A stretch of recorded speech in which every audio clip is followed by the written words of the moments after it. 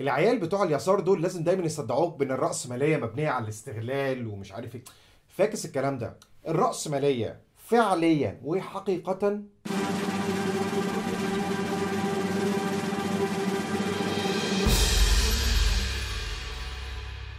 مبنية على الاستغلال. طب انا اقول طيب ما هي مبنية على الاستغلال. انا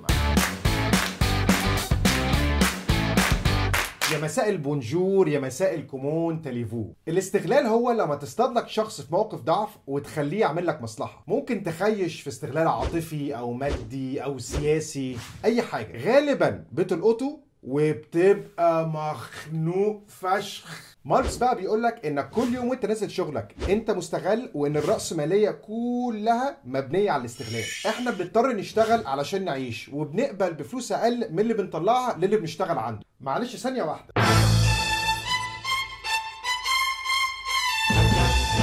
مش انتوا قبلتوا باتفاق ومحدش ضربكم على ايديكم؟ صحيح.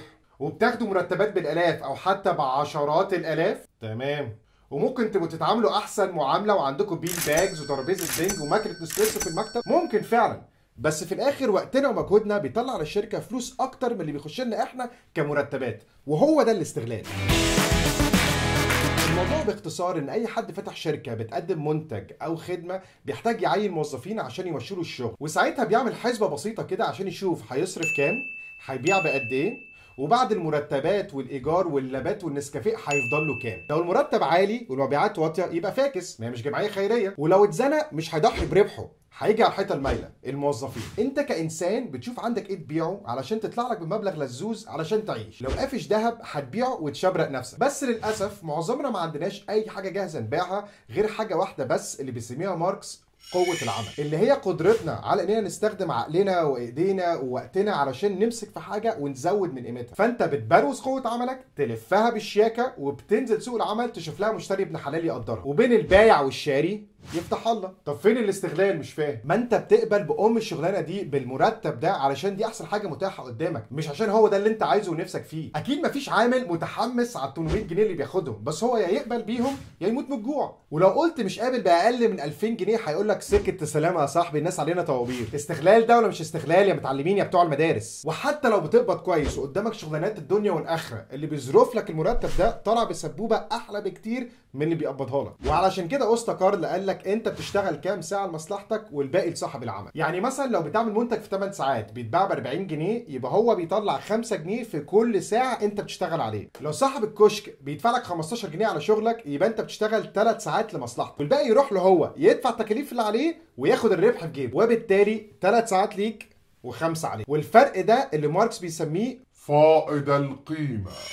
طب والاجهزه والمواد الخام وكل الحاجات اللي بندفع فيها دم قلبنا ملهاش ثمن؟ طبعا، ما هي الالات والادوات دي صنعها عمال مستغلين برضه. وبعدين يا فرحتي بيها من غير البني ادمين اللي هيشغلوها ويطلعوا لك فائض القيمه. يا عم هو الانتربرنور هو اللي بيستثمر فلوسه وهو اللي بيخاطر، ولو المشروع ما حققش الجريتنس ولا قدر الله فشل، هو اللي بيدفع الثمن غالي، هو اللي قلبه بيتقطع.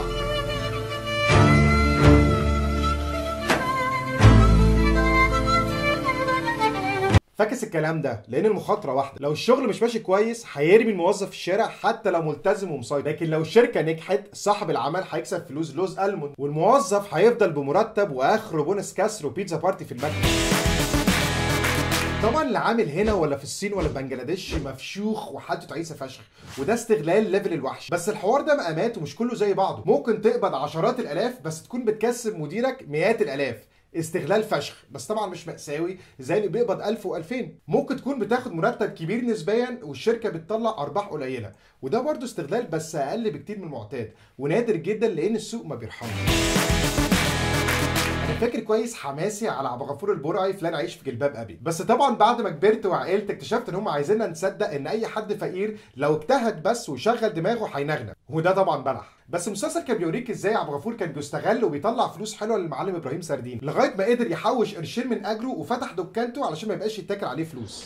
ده لولا عطفك وكرمك الزايد عليا كان زماني واقف على ناصية شارع مدد ايدي بقول لله يا محسنين. طبعا عشان يكبر ويتنافس في السوق جاب فهيم افندي وسيد اخو مراته وشويه عيال يمشوا الشغل ودفع لهم مرتبات صغيره بالنسبه للي بيخش له، والفرق بينه وبينهم ان كان معاه راس مال كافي يقوم المشروع وبالتالي هو ياخد الارباح وهم يكتفوا بالاجور. تشارلي تشابلن عمل فيلم يوضح فيه الاستغلال وكمان الاغتراب اللي كنا اتكلمنا عليه الحلقه اللي فاتت. فيلم مودرن تايمز مهم لانه اتعمل في سنه 36 يعني في عز الازمه الاقتصاديه وفي اوائل مراحل التطور الصناعي، بيوريك ازاي لازم يطلع شغل اكتر في وقت اقل، لدرجه ان هم جابوا له مكنه مخصوص عشان تاكله وهو بيشتغل علشان ما يضيعش ارباح على صاحب المصنع. The inventor of the billows feeding machine, a practical device which automatically feeds your men while at work. Don't stop for lunch. Be ahead of your competitor.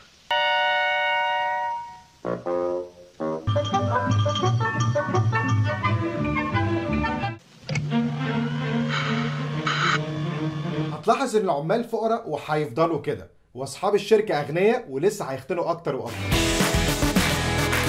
جيف بيزوس بقى اغنى راجل في تاريخ البشريه بفضل شركه امازون اللي هي اشترت سوق دوت كوم، والناس بتاخده كقدوه ومثل اعلى. والراجل ده مع كامل اخلاصي واحترامي عرس ثروته تساوي اكتر من 150 مليار دولار، يعني اكتر من نص اقتصاد مصر كله على بعضه، ومعظم عماله عايشين على 2400 دولار شهريا. موقع ماني دوت كوم عمل حسبه سريعه كده ولقى ان متوسط الدخل عند موظف امازون في السنه 25000 دولار، وجيف بيزوس بيعمل له 191000 دولار في الدقيقه الواحده، يعني اللي بيقبضوه بعد الشغل السنه بحالها بيخش جيبه في 8 ثواني. ايوه هو شاطر ومتعلم وذكي وبيشتغل زي الحمار، وعلشان كده لازم ياخد فلوس حلوه على الكلام ده، بس الفرق ده مش منطقي. فين ايام الاستغلال الوسطي الجميل؟ وهنا في مصر عندنا بدل البيزوس حبه حلوين زي آل ساويرس مثلا، ثروتهم اكتر من 10 مليار دولار، ورغم ده بيدفعوا مرتبات بال1000 و2000 جنيه شهريا. قمه الاستغلال.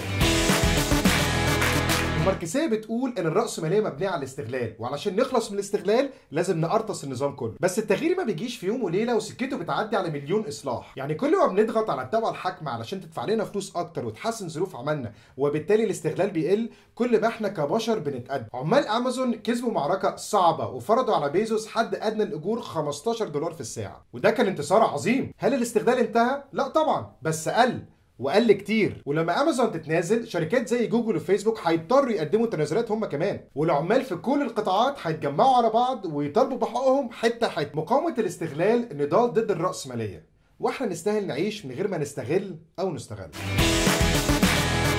لو عجبك الكلام دلعني لايكات وشير، ولو مش عجبك تعالى لي في التعليقات نمسك في بعض للصبح. كان معكم شلبي، سلام يا ولاد البلد.